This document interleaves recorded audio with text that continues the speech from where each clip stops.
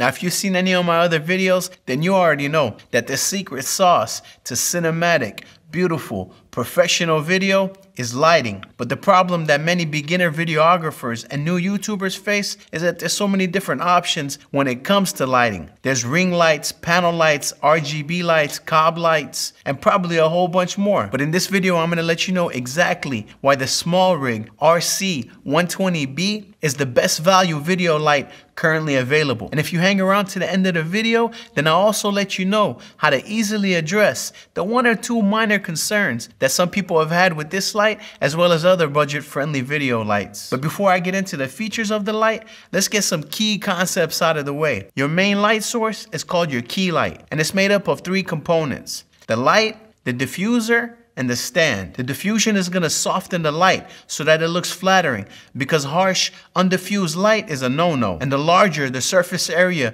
of your diffusion is, the softer your light is going to be. That's why I don't like those light panels and ring lights, and I won't use them unless I absolutely have no space for a large softbox. Now, if you purchase this light from Amazon, it already comes with a light stand, so you don't really have to worry about anything other than which type of diffusion you're going to use. SmallRig makes the 85cm softbox, which is what I would recommend for most people. But they also make a China ball, which is going to be better suited if you're trying to do an interview where there's 2 or more people and you want everybody evenly lit. Now, if you're on a super tight budget, the light also comes with a fixture for attaching one of those cheap $10 umbrellas. But if you go that route, I really would recommend getting the softbox as soon as possible, as you're gonna get much more softer and flattering light that way. So now that all of that is out of the way, let's talk about some of the features that make this the best value light currently available. The light itself is 120 watts, which is 20 watts more powerful than the light that I used to recommend, the Amaran 100D. And this is considerably brighter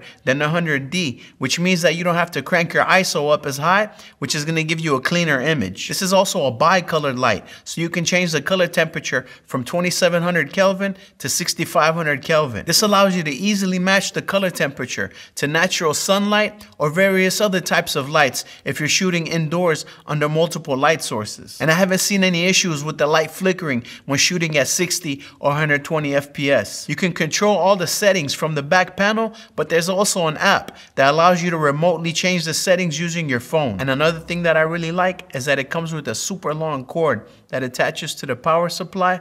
But if you ever want to take the light out of the studio, it also has the option that you can power it with a V-mount battery, which is super convenient. And the light also comes with a high quality carrying case, which will allow you to easily move it around from place to place without damaging it. And considering that the light is only $260, it was really nice of SmallRig to include such a high quality carrying case. The softbox also comes with its own carrying case, as well as a honeycomb grid, which is going to help shape the light so that unwanted light doesn't spill off onto your background. And compared to other softboxes I've used, this one is by far the most simple to assemble and disassemble. I could literally set this softbox up or tear it down in less than 30 seconds due to the snapping mechanism system that it has. Whereas my 120cm softbox from Godox takes like 30 minutes to set up and another 30 minutes to tear down. Now, considering the convenience and the affordable price of this softbox, it's extremely attractive. But if you already own another softbox or you want to purchase a third-party one for any reason, you could easily do so because the light comes with the Bowens mount. And if any of you out there happen to be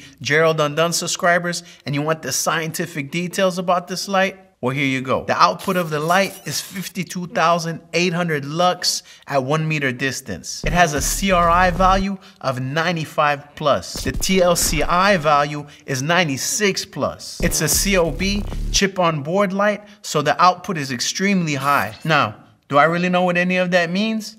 Absolutely not. But all I can tell you is that I'm satisfied with the results that I'm getting from this light. So now let me mention the 2 minor criticisms that some people had with this light and how to address them. The first one is that it's not a full metal construction, so you can't just toss it around or bang your buddy in the head with it. But before you think about doing that, consider that an equivalent light, which is made fully out of metal, like the Aperture 120D, is over 700 bucks. So you have to make the decision whether that extra build quality is really worth it for you or not. Now, the main area of concern with these budget lights is usually this piece right here where you put the stand inside it. And the fear is that if you put too heavy of a softbox on the light, then this piece might eventually bend or break or something like that. Now, in the 2 years that I've used the Godox SL60W, which is an even cheaper light than this, I've never had that happen, and I have a 120 centimeter softbox on that thing. But just in case you're still worried, you could preemptively put on a few of these snap ties to give it a little bit of support and reinforcement, and that way you shouldn't have to worry about it. Now, the second area of concern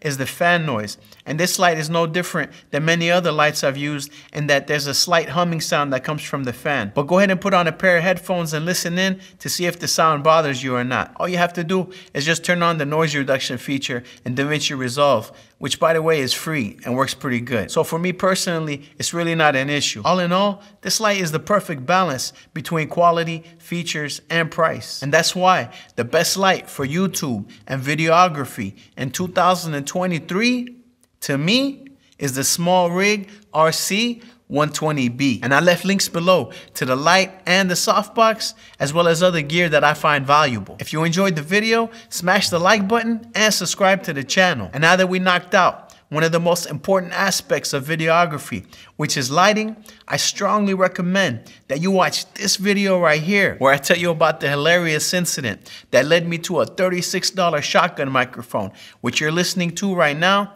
which sounds better than many microphones that cost $200 or $300. Thank you for watching to the end, and I'll see you in the next one. It's Fulan Creative, and I'm out. Peace.